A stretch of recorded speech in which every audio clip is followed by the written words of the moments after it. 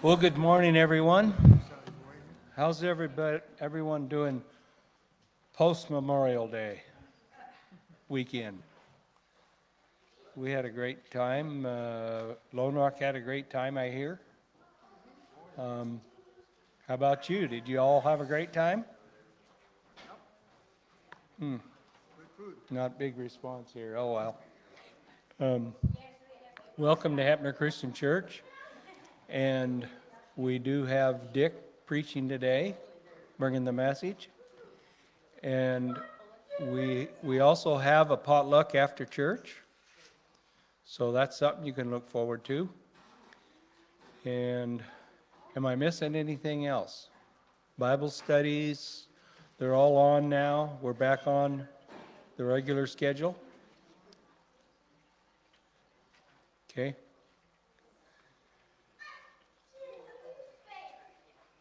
Where do we go from here?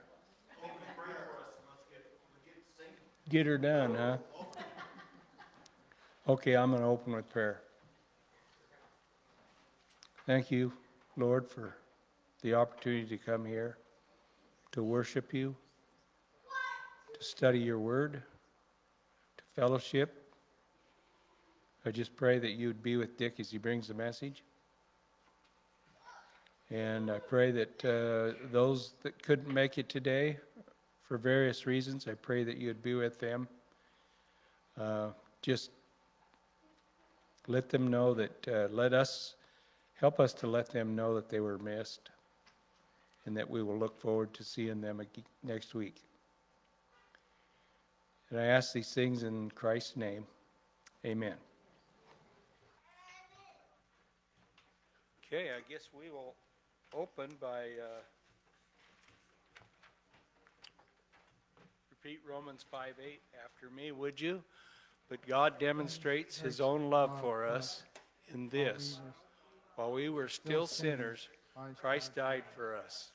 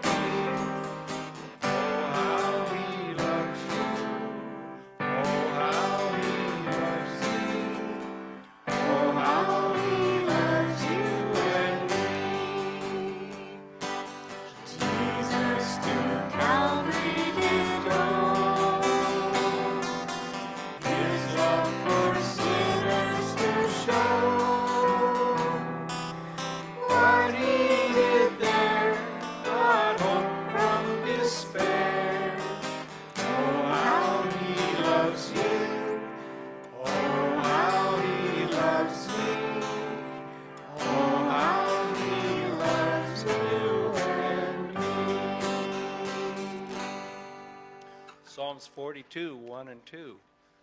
As the deer pants for streams of water, so my soul pants for you. My soul thirsts for you, for the living God. Let's stand as we continue singing.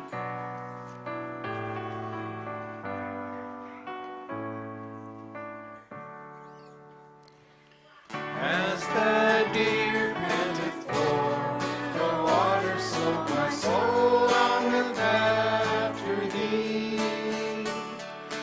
You alone are my heart's desire, and I long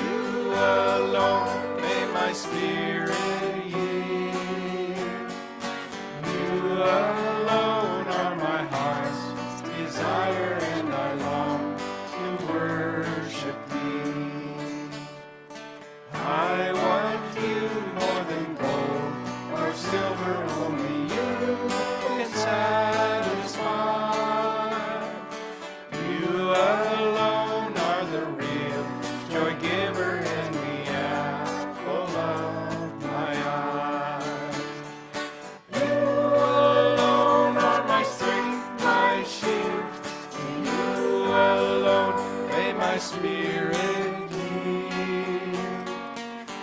You alone are my heart's desire, and I long to worship thee. Philippians 2:9. Therefore God exalted him to the highest place and gave him the name that is above every name.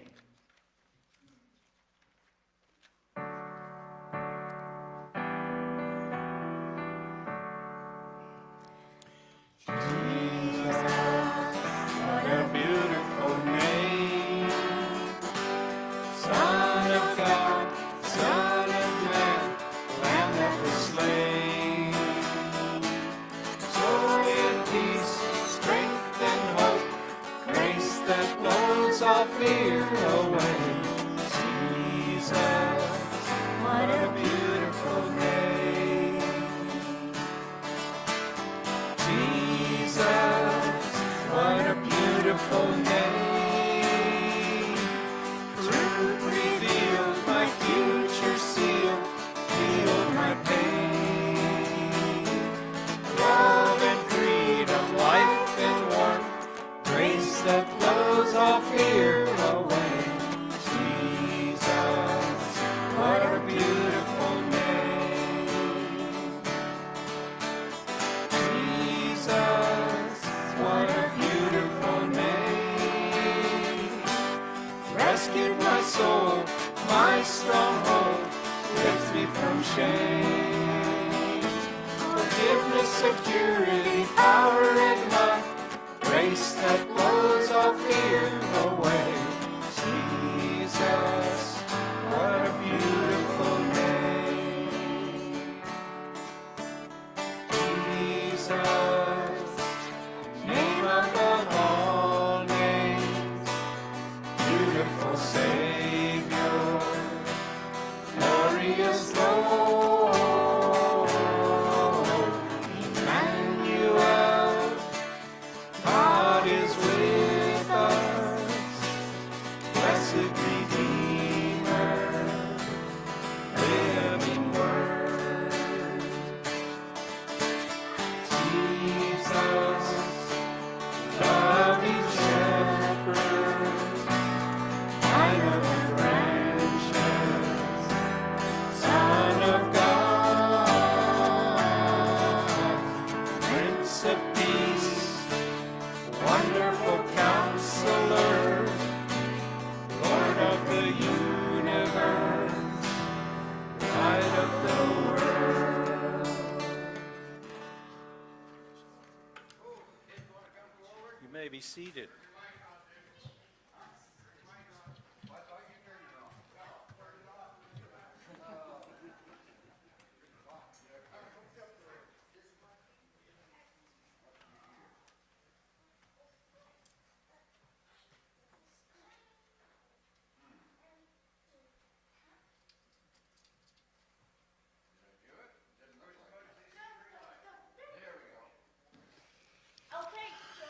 Yeah, this children's story is Going to the Dogs. Let's see the first slide.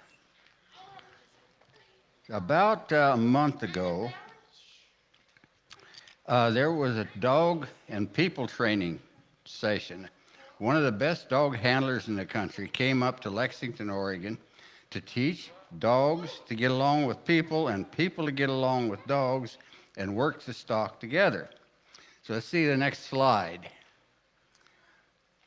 Now here we see me and my dog working out in the arena. Dottie is the job there. Dottie's my dog. Dottie's dog is to bring the cattle to me. And you can see Dottie is bringing the cattle to me. We are learning to work together. Okay, next slide. Well, we had lots of different dog handlers. Here's the youngest students we had. See there, the dog and its master are learning to chase sheep. Next slide. And here they are again. Okay, next slide. This is the bleachers where the students are learning. They are watching the dogs out in the arena. They want to learn how to work stock well. Okay, next slide. Well, that little dog isn't tall enough to look over and see in the arena, so she sat on my lap. Okay, next slide. Okay, here we are again. You can look through the fence there and see the cows. There's a dog and a handler and the trainer all there in the arena, and these dogs are watching. All except Max. Press the button again. See Max laying down there? Max knows it all. He doesn't have to watch and learn because in his mind he knows everything. Now Max actually is a very smart dog. Every Tuesday he goes to the sale barn there at Hermiston, and they send him down the alley. He goes down and someone opens the gate for him, and he empties the pen, brings all the cattle on up to the sale ring. And then when they've gone through the ring, why, he takes them back. So he works for a living. He's a smart dog. He has competed in stock dog trials with novice handlers, people that are beginners, and he does pretty good at that. Trouble is, Max knows it all. He is teaching the people that are working with him how to do it. He does it his way. So he will never win an open trial because he's not willing to listen to do it what the handler says. Okay, next slide. Oh, there's Max again. See, he's laying there just watching or just taking a nap while all the other dogs are up there trying to learn. Okay, next slide. Now, here we see on the screen, Blake Knowles is preparing to wrestle a steer. But look down here in the corner, up above Sam's head. See, there is Gator. Gator is watching television. Okay, Gator's a cow dog, and he only watches educational TV. He does not waste his time on stupid things like Disney stories or Saturday morning cartoons. In fact, he doesn't even spend much time watching the cowboys at the rodeos riding bucking horses. What he does watch is like steer wrestling and calf roping and steer roping because he's a cow dog. He learns practical stuff. Ever think that you ought to learn some practical stuff? Let's see the next slide. Now, you see two horses. Gator's head is blocking your view. You can't see the steer. But what you can see is when we got the steer wrestlers on, Gator has climbed up on his pillow so he gets a better view of the television set. Okay, now let's see the next slide. Now, Gator is watching the steer leave the arena. See his head's cocked over? He's really watching what's going on. Okay, next slide.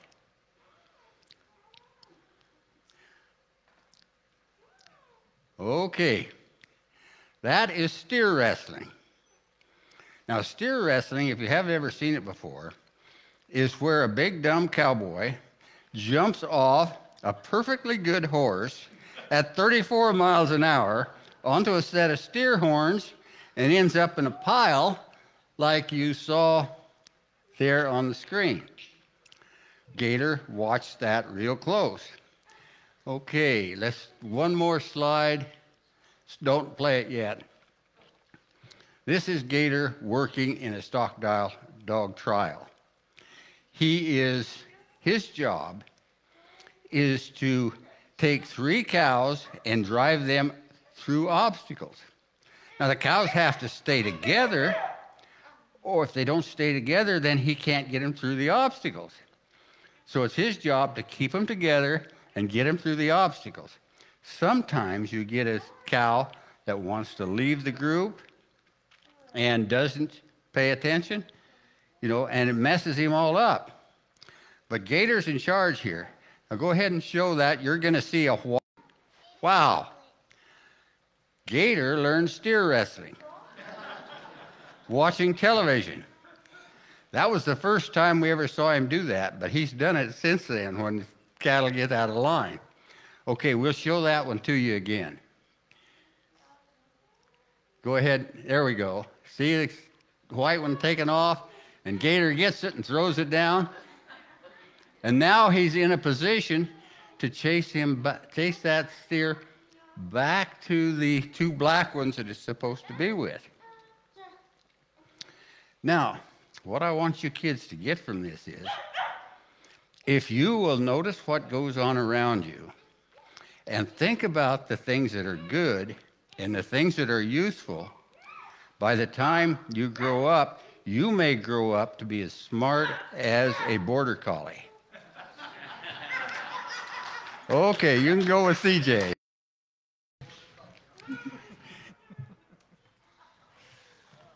Did you guys learn anything out of that too?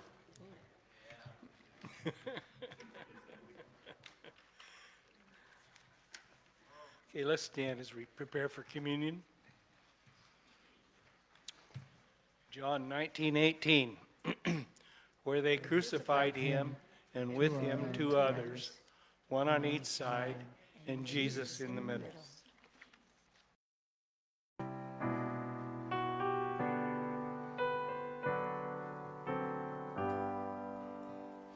The cross upon which Jesus died is a shelter in which we can hide, and its grace so free is sufficient for me, and deep is its fountain as wide.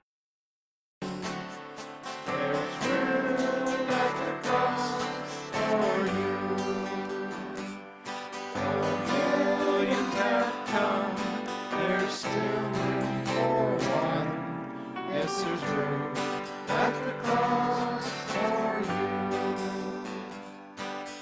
Millions have found him a friend, and have turned from their sins whom they have sinned. Open the gates and welcome us in before it's too late. There's room at the cross for you. There's room at the cross for you. Though millions have come, there's still room for one. Yes, there's room at the cross.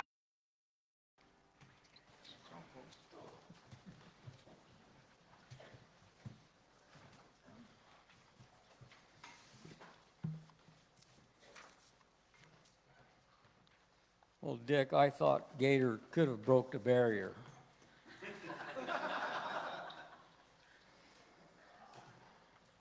John chapter 1, John the Baptist gives this confession in front of many that were standing there. He said, when Jesus walked by, he says, "Behold, the Lamb of God that takes away the sin of the world." And Andrew, he was part of that group standing there, and him and another unnamed disciple followed Jesus to where he was at. And Andrew becomes one of his disciples, and then Andrew goes to his brother Peter and brings him, and Jesus finds Philip, and Philip tells Nathanael. And at John 1:45, we have this exchange with Philip and Nathanael. Philip findeth Nathanael and said unto him, "We have found him of whom Moses in the law and the prophets did write, Jesus of Nazareth, the son of Joseph." And Nathanael said unto him, "Can anything good come out of Nazareth?" Philip said unto him, "Come and see." Now Nathanael's skeptical statement, I mean, there is some truth to that statement, but Jesus is from way further back than Nazareth. Jesus came from heaven, from the Father. Jesus said at John 6:38, "For I come down from heaven, not to do my own will, but the will of him that sent me. Apart from God, there is no good thing that will come from anyone. And Paul, writer of over half the New Testament, knows that apart from God, no good thing can be expected from anyone, even himself, or any world leader. Look how Paul views himself in Romans 7:18. For I know that in me, that is in my flesh, dwelleth no good thing. For to will is present with me, but how to perform that which is good I find not. Today, all through the country, society, and the world, everything seems to be lining up with a message that God spoke of in Isaiah 5:20. Woe unto them that call evil good and good evil, put darkness for light and light for darkness, that put bitter for sweet and sweet for bitter. And then also Isaiah 59:14. And judgment is turned away backward, and justice standeth afar off, for truth is fallen in the street, and equity cannot enter. This condition just didn't happen overnight. Man thinks very highly of themselves. My grandmother was always telling us not to think more highly of yourself than you ought to. And there are multiple verses that fit that thought. In 1946, the president of Dartmouth College, John Sloan Dickey, speaking to the graduating class, said this: "There's nothing wrong with the world that better human beings cannot fix." Then you fast forward to 2010, the Dartmouth College president, Jim Young Kim, said this to the graduating class: "You are the better beings we have all been waiting for." Really? That's nuts. Without a doubt, godless comments. I would translate these statements as we don't need God.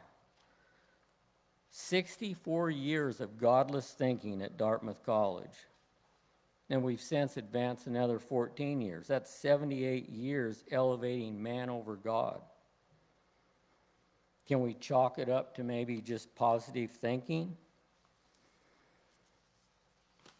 Genesis 3:1-5 gives us an example of positive thinking.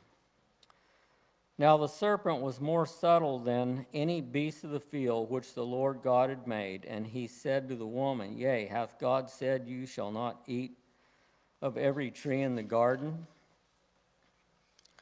And the woman said to the serpent, We may eat of the fruit of the trees of the garden, but the fruit of the tree which is in the midst of the garden, God said, Ye shall not eat of it, neither shall you touch it, or lest you die. And the serpent said to the woman, You shall not surely die, for God does know that in that day you eat thereof, then your eyes shall be opened, and you shall be as gods, knowing good and evil. Satan's positive thinking, and ye shall be as gods, seems to run in lockstep with Dartmouth College. And God gives us also a peek at what God thinks of man, or thinks of the better human being, so to speak. In Romans 1:18-25. For the wrath of God is revealed from heaven against all ungodliness and unrighteousness of men. And behold, the truth in unrighteousness. Because that which was made known of God is manifest in them, for God has shown it to them. For the invisible things of him from the creation of the world are clearly seen, being understood by the things that are made, even his eternal power and Godhead, so that they are without cause, because that when they knew God, they glorified him not as God, neither were they thankful, but became vain in their imaginations, and their foolish heart was darkened. Professing themselves to be wise, they became fools, and changed the glory of the uncorruptible God into an image made like to the corruptible man, and to birds and four-footed beasts and creeping things. Wherefore God also gave them up to uncleanness through the lust of their own hearts, to dishonor their own bodies between themselves, who changed the truth of God into a lie, and worshiped and served the creature more than the Creator, who is blessed forever. Amen. Who changed the truth of God into a lie. That would be a great motto for today's colleges. Dartmouth College thinks better human beings is the fix, and we know God's word says that's more the problem. The fix is the Lord Jesus Christ, his shed blood for the world. There's no way for man to elevate themselves and fix any problem apart from the Lord Jesus Christ. And our communion time just loudly speaks of that. And just some other closing verses. Luke 19:10, for the Son of Man came to seek and save that which was lost. Matthew 18:11, for the Son of Man has come to save that which was lost. And the Lord wants us to have insight of what's going on. Job 24:1, why, seeing times are not hidden from the Almighty, do they that know him not see his days? Our Father, we just thank you for this time that we can gather here as believers and remember where the true fix comes, and that's from the sending of your Son, his taking our punishment to the cross, shedding his blood for each and every one of us. And we just, as a body of believers, we just put all of our trust in that. In Jesus' name, amen.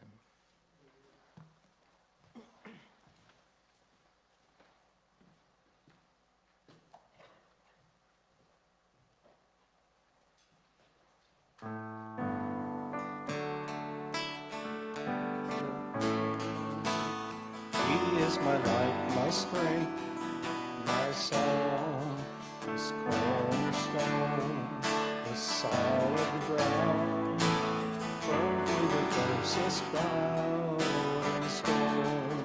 What heights of love, what depths of peace, when fears are stilled, when striving cease, my comforter, my all in all. Here in the love of Christ I stand. Christ alone, who took the flesh, fullness of God in helpless faith, the gift of love and righteousness, scorned by the ones he came to save, till on that cross on Jesus died, the wrath of God was satisfied, for every sin on him was laid. Here in the death of Christ I live. No guilt or strife, no fire in death. This is the power of Christ in me. From life's first cry, his final death, Jesus commands my destiny. No power of hell, no shame of man can ever pluck me from his hand, till he returns and calls me home. Here in the power of Christ I'll stand.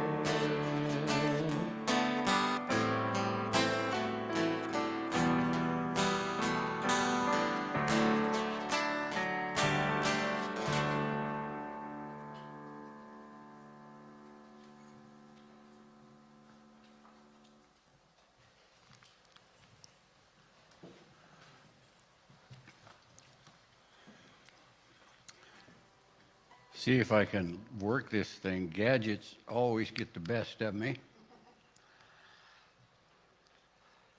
You know, this message came about because I got a hold of a book called Cold Case Christianity. And this was a cold case homicide detective wrote the 8 steps that he uses to solve cold cases.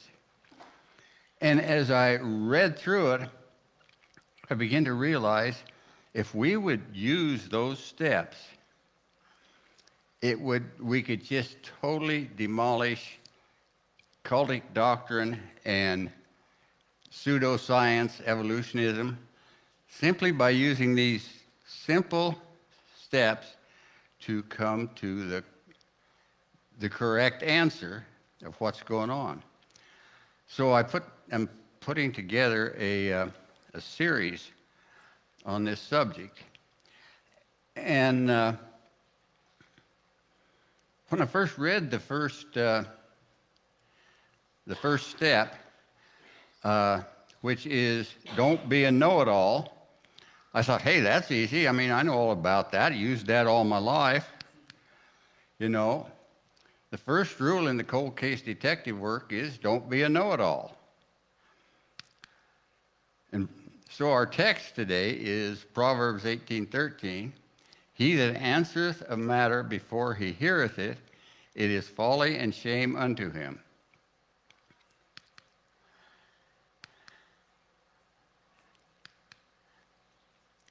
Now, know-it-all has all the answers, but frequently not all the necessary evidence, or else just neglects the necessary evidence.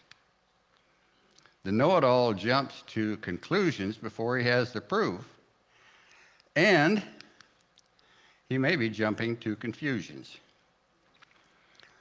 Now, what I did, I thought, well, hey, this first one, there's not much to that. Everybody knows it. But then, you know, it's the first rule. It's obvious. It's simple. But when I started contemplating it, I began to realize just how frequently I make a fool of myself by not following it. And everyone knows it, but do we use it? You know, once I started thinking about it, I think, hey, I'm not using this very much. And it covers a wide variety of things. You know, yesterday I filled a weed eater full of gasoline and went out and started using the weed eater. Well, I finished up on that project, put it down. A while later, I needed to go a quarter of a mile down the pasture and use the weed eater. So I went in there and thought, well, I just filled it with gas. It's ready to go. I knew it all. But I did take and look, and, you know, I must have finished up on the fumes. You know, because it was empty. Now, just simple things like that, we jump to conclusions, and there's a whole lot more places we do it. Now, do we try to judge a person's motives on scant evidence? Anyone that's a parent has experienced that. You know, why did they do that stupid thing? They're just trying to be disobedient. Or how did they come up with that brilliant idea, and, you know, what was the cause? And maybe the whole thing was they didn't bother to think. It just came natural at the time. You know, we jump to confusions about people's intentions. You know, more damage in human relations comes from us assuming that someone's motives are not good. But if we think it through, maybe their motives were excellent. Now, here's another example. Do we know who or what we vote for? Did we really study it out ahead of time? Now, the other rules of cold case detective work are totally useless without this first rule. Because if our mind's made up, we miss the information. We don't interpret the evidence right. So let's take a little more complicated case police investigation. It's actually simple enough that I think we can grasp the principles pretty good from it. The known facts of the case. 57 years ago, and that makes it a cold case, in 1967, a 64 Ford car with a T-Bird Interceptor engine in it ran off the road. Now, who puts a 450 horse engine in a standard car?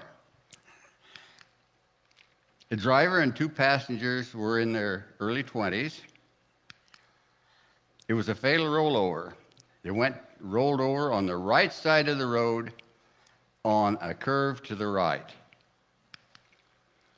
Okay, there were short skid marks where he left the road. Now, the driver had driven that road at high speed for several years. His parents' house was on that road. Well, here's a picture of what it looks like today. The corner isn't really justified on that picture, but he left the road about where that railroad tie is sticking up and ended up clear over there at the upright for the irrigation system. And on the right-hand side there, what you see is about a 3-foot drop off to the right, which means when he went off the road, it would get the car rolling. Now, this happened at night. The highway was dry.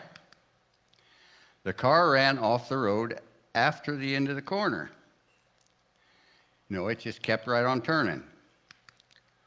The car rolled a long ways and was badly damaged. The police said that speed caused the driver to lose control. Now, there's no doubt he was driving too fast. He for sure lost control or he wouldn't have wrecked. But why did he lose control? The police said the cause was speed. He was just driving too fast and he lost control. But the police were wrong.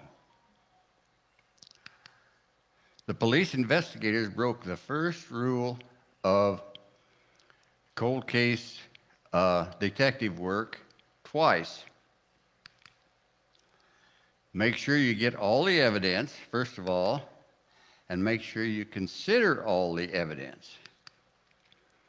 The police ignored two evidences that indicated speed did not cause the wreck or cause the driver to lose control. Now, that's as far as I'm going to go with this. You've got the evidences. We'll talk about what did make him lose control when we learn how to infer, how to use the evidence to come up with the answers. Now, in veterinary medicine, we have a saying, diagnostic work, common things occur commonly. Or when you hear hoofbeats, look for horses. If there are no horses, then you look for zebras. Well, in this case, there were no horses, but we can't really blame the police for missing the cause of the wreck. Because, hey, this is natural. They investigate car wreck after car wreck caused by some driver going too fast, missing a corner. It's just natural to assume that that's what happened in this case. It's just that isn't what happened in this case. See, I presented two pieces of information that indicate that speed did not cause the driver to lose control. And when we learn to infer, we will go over them. And we'll show that the police jumped to confusions. Let's take another example, a little more complex, the case of the origin of the universe. Either God created the universe or he did not. I mean, we got a choice. It's one or the other. God said he did. Evolution said he did not. If God didn't create the universe, then how to get here? It had to create itself. So creationists, Christians, say it was a miracle performed by a force outside of time, space, and matter. Atheists say it happened by random chance, by the natural laws of chemistry and physics. So let's examine the situation here in light of what the atheists have to say. No miracles or outside force was involved, they said. So, do evolutionists break the first rule of detective work? Are they jumping to conclusions? They say there's no designer or creator. They say the universe came into existence by time and chance as a result of the laws of chemistry and physics. No, that's just scientific laws. Well, let's take a look at the school textbooks and see what they do have to say. This is a high school text. In the realm of the universe, nothing really means nothing. Well, that makes sense. However, physicists theorize that from this state of nothingness, the universe began in a gigantic explosion about 16.5 billion years ago. This theory of the origin of the universe is called the Big Bang Theory. So, how do evolutionists say the universe created itself? Well, here's plan one. We just looked at it in the textbooks. Nothing exploded and created everything. Have you seen nothing explode? I'm watching nothing explode right now. The first law of thermodynamics says matter and energy are interchangeable and are neither created nor destroyed. So then, nothing could not explode and create everything according to the first law of thermodynamics. Okay. The first law of thermodynamics tells us the universe did not create itself from nothing. The universe started with an explosion of nothing, and the laws of science were broken. That's what they're telling us. So, once people realized first there was nothing and then it exploded, isn't too logical, we have plan two. When nothing exploded does not convince the students, the textbooks tells us that the universe has always existed. The second law of thermodynamics says usable energy is lost in every reaction that produces energy. Okay, here's another school textbook. Most astronomers believe that about 18 to 20 billion years ago, all the matter in the universe was concentrated into one very dense, very hot region that may have been much smaller than a period on this page. For some unknown reason, this region exploded. This explosion is called the Big Bang.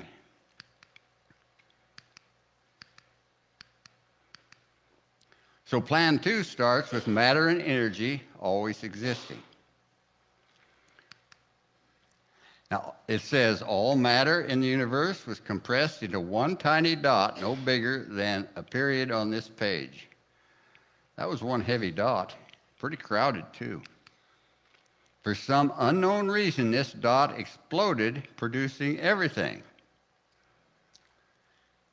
You know, if I told a whopper like that when I was a kid, I might have got my mouth washed out with soap. The second law of thermodynamics, again, says that usable energy is lost in every reaction that produces energy. Now, if the universe has always existed, then by now there would be nothing left. There'd be no matter left. It'd be nothing left but low-grade, unusable heat energy. So that this plan two doesn't work either. With enough time, the universe would run out of usable energy. Houston, we have a problem. The universe had a beginning, obviously, according to all natural law. The universe couldn't start without breaking the laws of science. Evolutionists claim a miracle without a miracle worker. Atheists say they don't believe in miracles.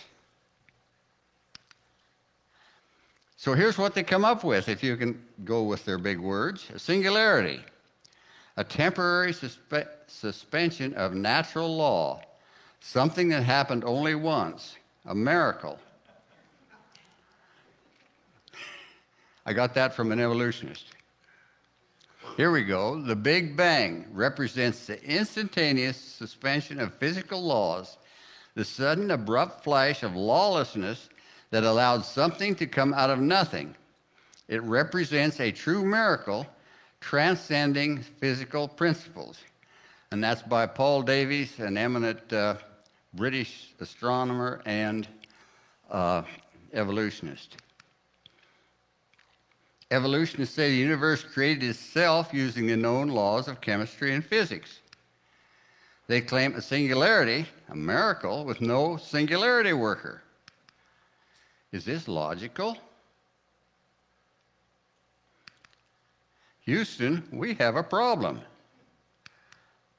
The Big Bang Theory is contradicted by the laws of science. Two contradictory statements can't both be true at the same time and place. We would have to conclude that the atheist belief in evolution is illogical. Now, deists such as Einstein get around the problem of saying there was an outside force, or around the problem by saying there was an outside force, a God, that created the universe, but he's irrelevant to us. Einstein believed in a force, and one of the popular quotes from Einstein is, "I don't believe that God plays dice with the world." Translated into cowboy English, he's saying that he believes that this outside force is logical and organized and consistent. But here we have in Romans, and Randy read it to us this morning, "For the invisible things of him from the creation of the universe are clearly seen, being understood by the things that are made, even his eternal power and Godhead, so that they are without excuse." Seems that God contradicts Einstein. But why do people believe in evolution when it's so, even the very start of it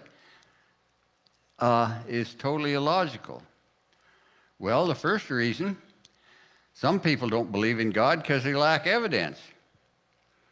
You know, for years they've been pushing God out of the education system. So we get stuff like you read in the two pictures of books I put up there. The people believe in evolution simply because they don't have any evidence. They don't know any better. Some people don't believe in God because they don't like God's rules. A number of the leading evolutionists have actually stated that publicly, that is the reason they don't believe in creation. Elitists don't want us to believe in God because they want us to obey them instead of God. Remember back in the Old Testament when Jeroboam took over the 10 tribes from Rehoboam, and he built 2 golden calves for the people to worship. He changed their religion so they wouldn't go down to Jerusalem and worship God and possibly rejoin with the other 2 tribes. Same thing here. Elitists don't want us to think for ourselves. They want us to obey them instead of God. You know, the teaching of evolution has a very strong base in politics. Science is a search for truth using the tools of observation and logic. Look what Sir Arthur Keith wrote in the introduction to the 1928 edition of Darwin's Origin of Species. Evolution is unproved and unprovable. We believe it because the only alternative is spatial creation, which is unthinkable. Atheists break the first rule of cold case detective work. They have jumped to conclusions. Don't be a know-it-all. Gather the evidence before you make your conclusions. Just don't jump to conclusions. Evidence for a creator is ignored. Here's another quote. Science fundamentally is a game. It is a game with one overriding and defining rule. Rule number one.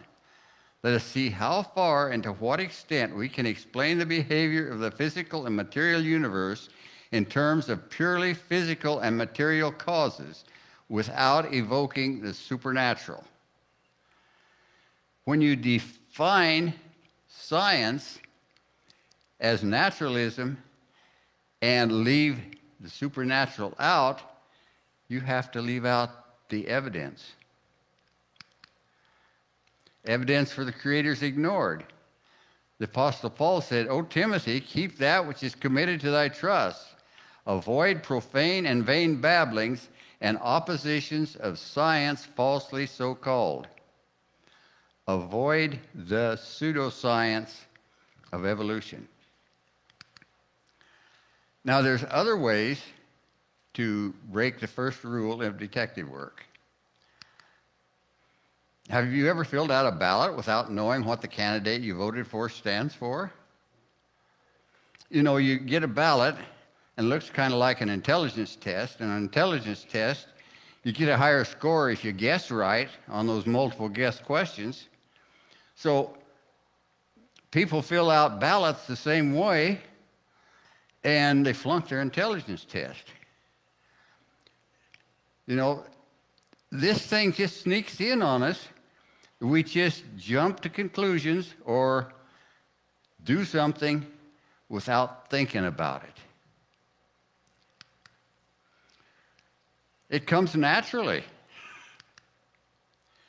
Have you ever judged someone's motives and then found out you were wrong? Have you ever blamed someone for something and then found out it was your fault? You know, I've made a fool of myself so many times. You know, do we think it through? You know, if we would just take, and when we're making decisions, kind of think of this first rule of cold case detective work, we'd be far ahead and make wiser decisions. Don't be a know-it-all. Gather all the evidence. Examine all the evidence. Check to see if you have adequate evidence. You know, tragically, an awful lot of the decisions we have to make, we don't have all the evidence we need. I mean, Randy's guilty all the time. He hadn't got a clue if it's going to rain or how much or when. He just goes charging out there and puts seed in the ground, right? He has to make a decision based on the evidence he's got, which means it's probably going to rain some, and he hopefully is going to get a crop. You know, and we have to do the same sort of thing, but we should utilize every bit of evidence we can. Now, President Roosevelt decided Japan would never attack Pearl Harbor. I mean, he had that in his mind, and so he was concentrating on other things. He told Admiral Kimmel there was no worry of a Japanese attack. So, every weekend, Admiral Kimmel brought the fleet into Pearl Harbor and he played golf. You know, Admiral Kimmel sent out 2 patrols every day to patrol the ocean.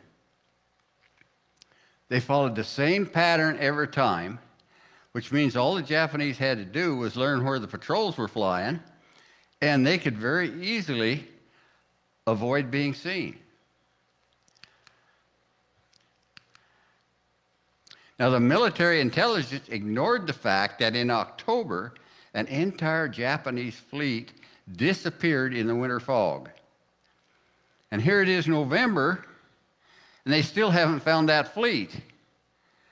You know, it's out there in the Pacific somewhere, but they just don't seem to be too worried about it because the commander-in-chief says the Japanese will never attack Pearl Harbor. Then military intelligence intercepted Japanese messages a week before the attack. Admiral Kimmel wasn't even warned. In fact, they had a month before the attack, they had a lot of warning in the code breaking room. Trouble was, it was hard to get any information to the president because if they told any of his cabinet, they would tell the Russians, who would leak it to the Germans, who would leak it to the Japanese. It was a mess. There was one Army officer who warned they're going to attack us at Pearl Harbor. And he even come up with a logical date, but it was before the attack, and people and the rest of the officers started poo-pooing his idea that the Japanese were going to attack. Well, a week, see, that would be December 1, 1941, they intercepted a message that there was no doubt the Japanese were going to attack Pearl Harbor soon. Well, they intercepted on a weekend, and everybody wanted to go home for the weekend at the code breaking room, and so they ignored it. Then finally, 3 days, that'd be the 4th of December, the Army officer that said they're going to attack and we need to warn General Kimball, or Admiral Kimball, finally got permission to send a message to Admiral Kimball. Well, the other officer said, look, I mean, he's in charge. He knows to look out for enemy attack. You're insulting his intelligence to warn him. Again, not so bright. Well, the orders were, send a message to Admiral Kimball by the fastest safe route.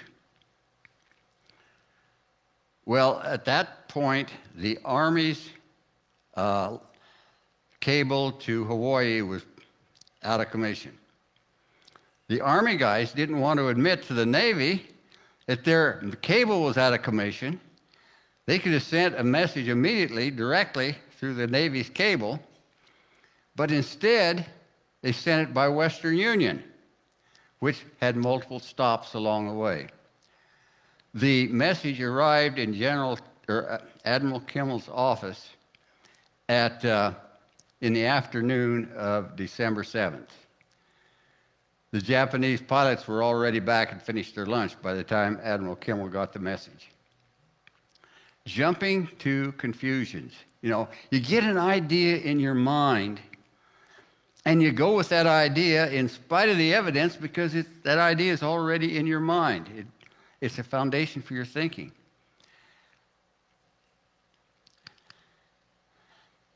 Isaiah warned us, he says, woe to them that are wise in their own eyes and prudent in their own sight. And Proverbs 18:13 again, he that answereth a matter before he heareth it, it is folly and shame unto him. Get the information and then make the decision. Information doesn't do us any good if we don't use it. Like there in the code room, they had the information, but they didn't use it till it was too late. You know, just Roosevelt's jumping to confusions, being a know-it-all here, cost 3,000 American sailors' lives. You know, sometimes being a know-it-all has major consequences. A prudent man foreseeth the evil and hideth himself, but the simple pass on and are punished.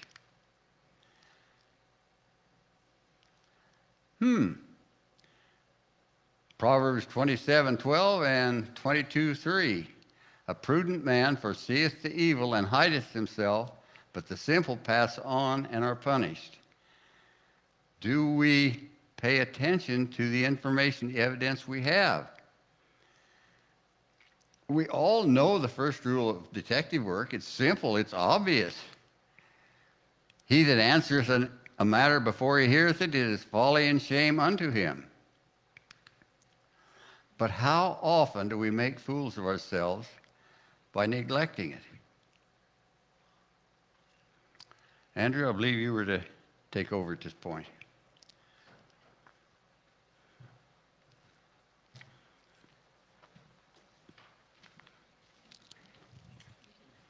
Did have one scripture. Oh, excuse me, I probably should speak from the microphone here. I sure didn't, did I? So in closing, and Dick, I appreciated your words you said.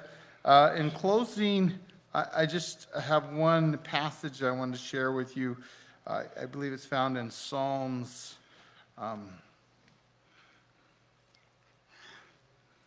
53. And if you want to turn there, basically it says, the fool has said in his heart, there is no God. They are corrupt and have committed abominable injustice. There is no one who does good. I'd love to say that Admiral Kimmel was the only guy who was wrong there, or the president was the only guy that's wrong, but there was a series of errors, and a lot of times the series of errors are everything that we do to try to justify ourselves before God, when God made it really simple for us.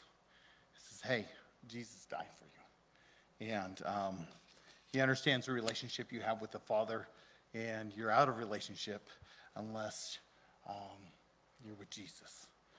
Really appreciate Randy's words this morning as well. Took us on that journey. Behold, what is it? The Son of God who takes away the sins of the world. This morning, if you don't know Jesus, that's the starting point on a journey forward. And trusting in God that he's never late.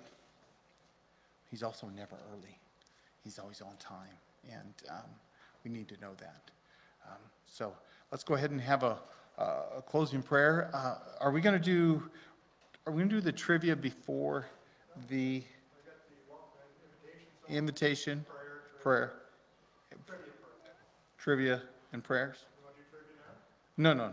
But let's do the prayers, and as the worship team comes forward, and I just want to make sure I was in the right place there. So let's go ahead and pray. Precious Heavenly Father, I just pray that we would not be like the fool who said there is no God, and like the scientists who have said, we see this beautiful creation, but we know that God couldn't have created it because with no evidence. Your evidence is clearly visible, and clearly you care for us on a daily basis and love us so much. I pray that we would respond to that. We ask this in Jesus' name. Amen.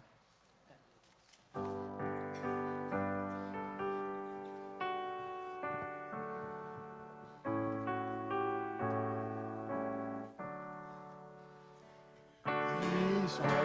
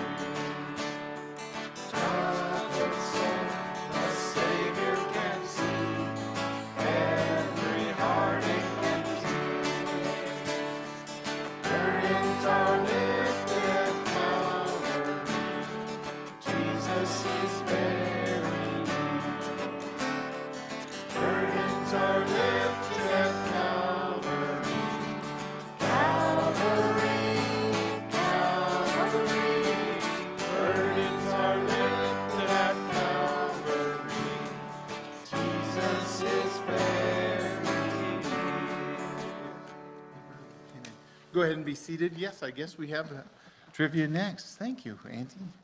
Okay, let's see if we can get it because, we've got our master trivia right in the back row there, way back. Yeah, so we do have hope. So what words finishes this quote from "The fear of the Lord is the beginning of"? But fools despise wisdom and instruction. What is it? The fear of knowledge. Knowledge, okay. According to the Proverbs 1:7, what was the beginning of knowledge? The fear of the Lord. Okay. According to Proverbs 4:6, who will guard you if you love her? That'd be wisdom, wouldn't it? Yeah. Okay. And wisdom can be found in the simplest of places. Which insect does Proverbs praise for its work? Go thou sluggard to the ants? Yeah, okay. Cool. Wow. It's brutal. Okay. Well, we're to praise and prayer time. Do we have any praises out there this morning? Levi? Oh, no, hold on a second here. You hear what I just asked first? Do we have any praises? We'll get to prayer requests, but first I want to talk about praises. What praises do we get out there this morning? Yeah. Yes, sir. Yeah, it was a blessing to go out there and worship with some folks out there. It was a serious blessing. So there's that. Brothers and sisters in Christ, any other praises out there this morning? Great weather. Oh, yes. You know, we prayed for Waylon. He spent a whole month in the NICU. He is gaining. He's one of the most animated babies. I'm a little prejudiced, but I wonder why. very distinctive too, and thank you all for your prayers. Praise God. Amen. That's a blessing. So, praise for wailing. Okay. Any other praises this morning? I looked at a video that was sent by my son Travis, and I don't know, a year ago, his son was in the hospital for 2 or 3 months, and he basically almost drowned in a pool. Well, the video showed him diving into the pool, unafraid, and just being a normal young boy. So that's a praise. Praise God. Praise God. Okay. Any other praises? Well, my friend Kat at the bottom of there. Is that a That's a praise as praise, well? yeah. Okay. This is a praise here. Kat's hand and arm are beginning work. Remember, Kat is a friend of Candy's, and she had a stroke. How long ago? About 3 weeks now. About 3 weeks ago. And she had lost some mobility there, and she's already gaining some of that mobility back with the hand and arm being at work, and she's gaining the strength to walk as well. So that's a super praise as well. That's awesome.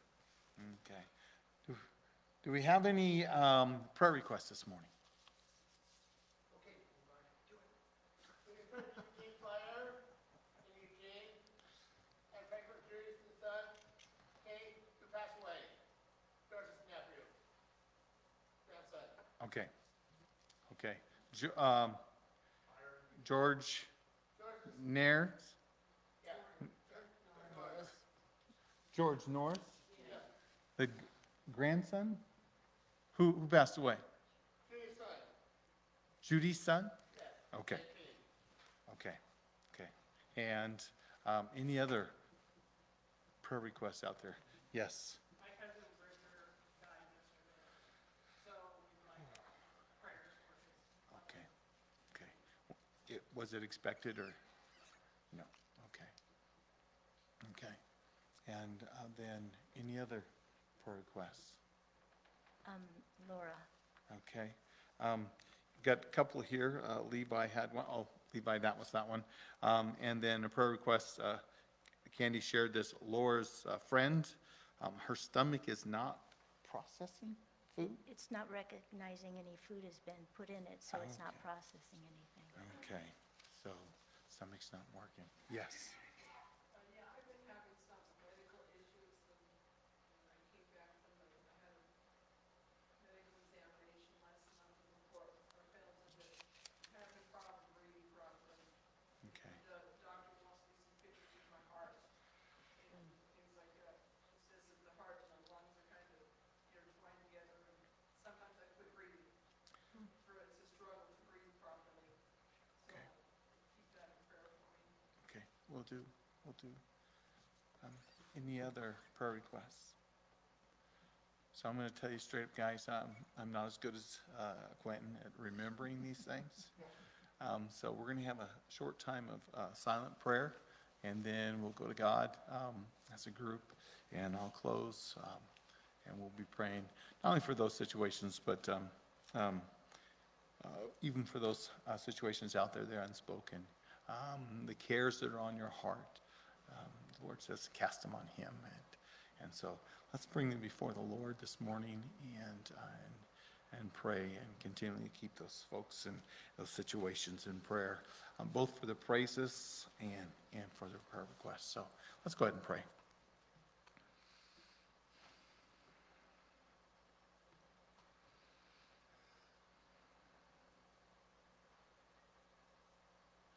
Precious Heavenly Father, I just thank you so much for your blessings, your mercy, and your grace. The fact that you were there with us as we walk through the valley of the shadow of death, as we go through pain and sorrow, you're there. And not only there to go through that with us, but in your time and in your ways to make sure that those folks that are going through that receive your love, your care, your compassion, your healing, your blessings. And dear Lord, we know that this world isn't always fun. The things that happen, death is very real. Pain, sorrow, sickness is very real. Just place your hand of care and healing on each situation here. But we praise you for answered prayer in each situation as well. And precious Heavenly Father, we love you so much, and it's in your Son's name, Jesus. We ask this. Amen. Amen. Okay, as we prepare to close, would you stand, please?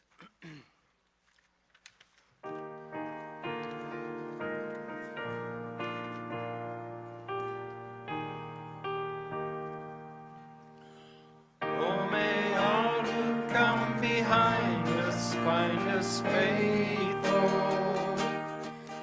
May the fire of our devotion light their way. May the footprints that we leave lead them to believe. And the lives we live inspire them to obey. Oh, may all who come behind us find us faithful. I'll see you downstairs for potluck today. You are dismissed.